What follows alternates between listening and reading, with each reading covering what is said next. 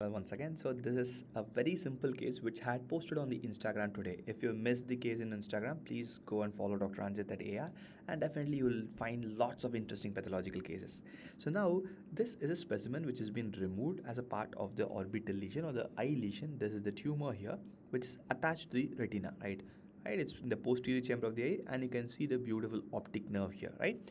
So now let's go back to this tumor, because the diagnosis here is not very difficult. You will obviously say a retinal tumor for which an enucleation is done has to be a retinoblastoma, right? So let's zoom in a little bit. Let's zoom in. Look at the beautiful tumor, right? Retinoblastoma, as you know the name blastoma means you'll have small round blue cell morphology, right? So let's zoom in here. I'm sure you do accept that there's definitely a small round blue cell morphology, good amount of small round blue cells, completely in a very diffuse background, and you have the vessels here, vessels here, vessels here, right? And if you remember one more thing, right, from your undergraduate days, you must have read that from your second year of MBBS, that retinoblastomas, or most of the blastomas, will have something called as rosettes. This one, a cluster of cells which has a peculiar arrangement which looks like a flower. And retinoblastoma, if you remember, please comment on the below section what type of rosette you will see. I'll explain the rosette here.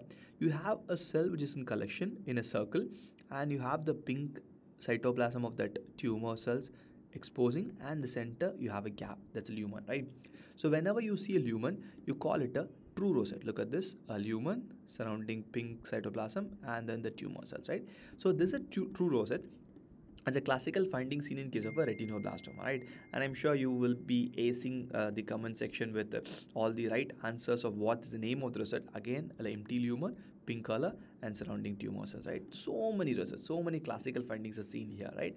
And this is a little bit of calcific deposits here and there that's seen as a part and parcel of any chronic pathology or the tumor lesions, right?